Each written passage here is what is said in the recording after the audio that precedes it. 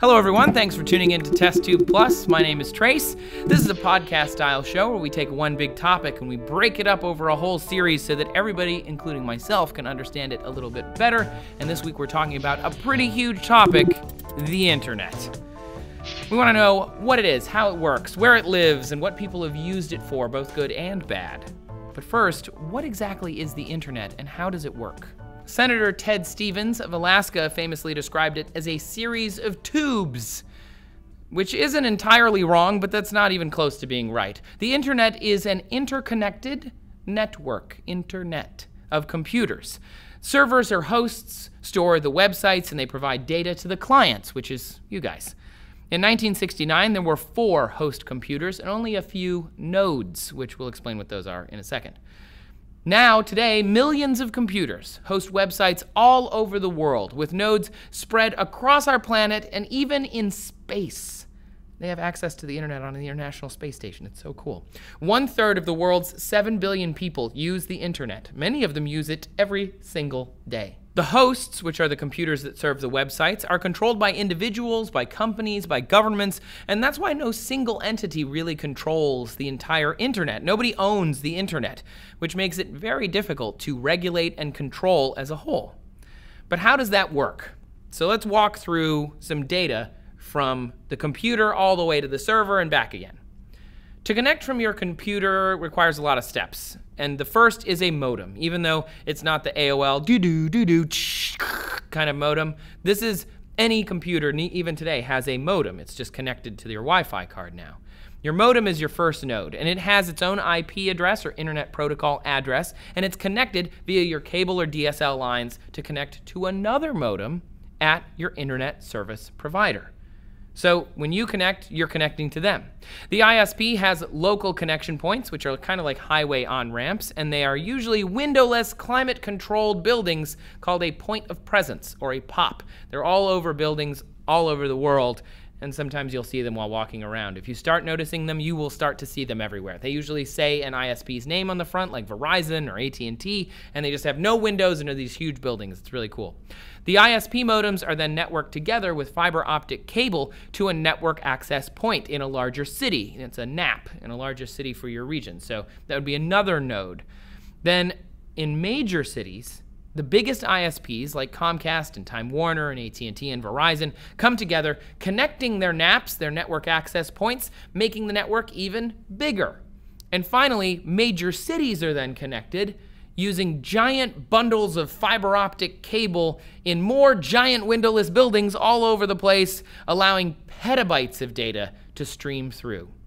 Then you get the internet backbone, which is awesome. In 1987, the National Science Foundation created the very first high-speed internet backbone, which allows 170 different networks to connect. That was in 1987. Today, high-capacity backbones connect to networks across the globe. These trunk cables are literally like sailed ships with big spools of cable, and they just dropped it off the back of the ship, and it lays on the ocean floor off the coasts of countries, and that's where the internet goes. So when you dial on your computer, say you live in Africa somewhere, if you want to go to our website, testtube.com, you will end up taking a packet of data, sending it to your ISP, sending it over the backbone all the way here, and then back to your computer again. So how that works is, say you type in testtube.com into your browser. That text is translated into a packet of data. It's called a packet. And it could be instructions, a request, it could be authorization codes, encrypted messages. Then the packets are sent to your internet service provider, like AT&T or something, and they are routed through the network to get from your computer to the ISP through the cables around your neighborhood. They want to go as fast as possible. They can also go through cell towers, but eventually they'll get to cables. Think of the packets as a group of cars on a highway. Sometimes it's faster to go in a line, and sometimes it's faster to take different routes, like, I don't know, you could also think of it as people on water slides, right? But sometimes there's that one spot where all the water slides start and they always end in the same pool, but they'll take different paths to get there. That's called packet switching, and it was invented in 1965 as a way to combat potential attacks on the computer system by the Soviets. They wanted to make sure that the data would get where it's going and it can use a variety of different paths to get there. If my computer uses hundreds of packets to upload a video to testtube.com, for example, then each packet's path is going to be assessed as they show up at the ISP, and they're going to take the fastest route possible to get where they're going.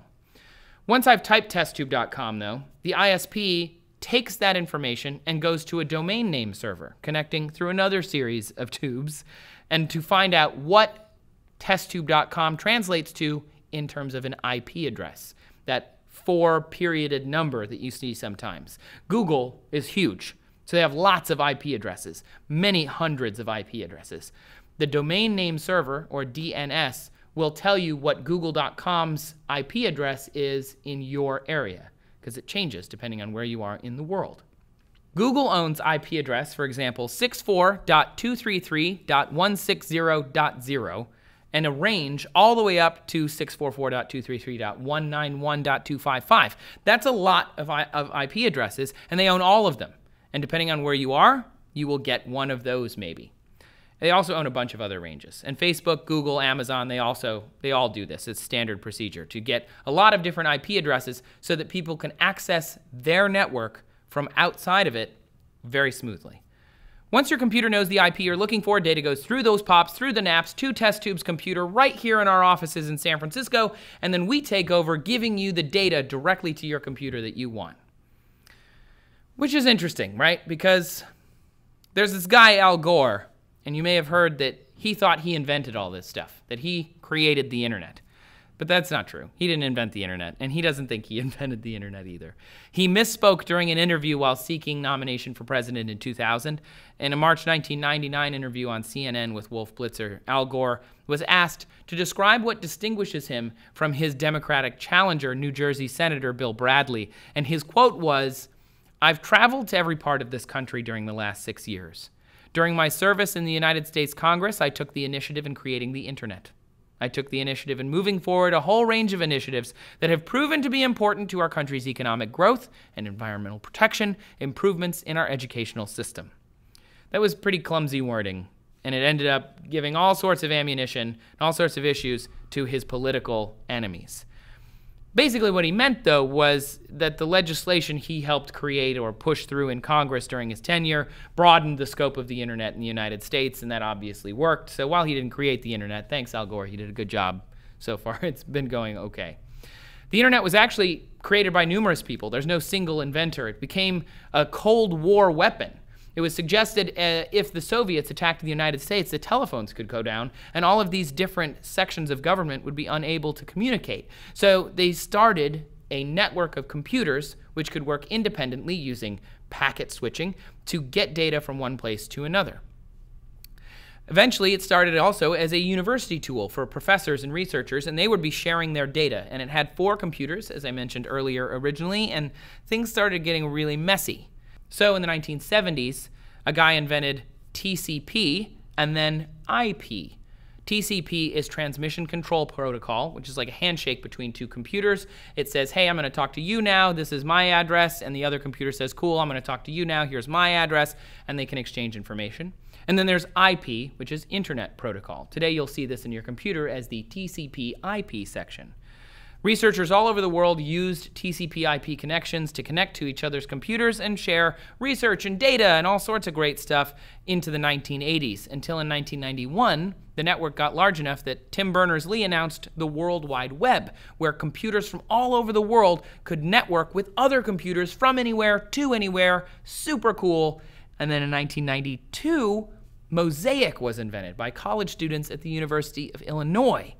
Mosaic was a web browser. It was a way to translate all of this information from the internet into something that we could better comprehend.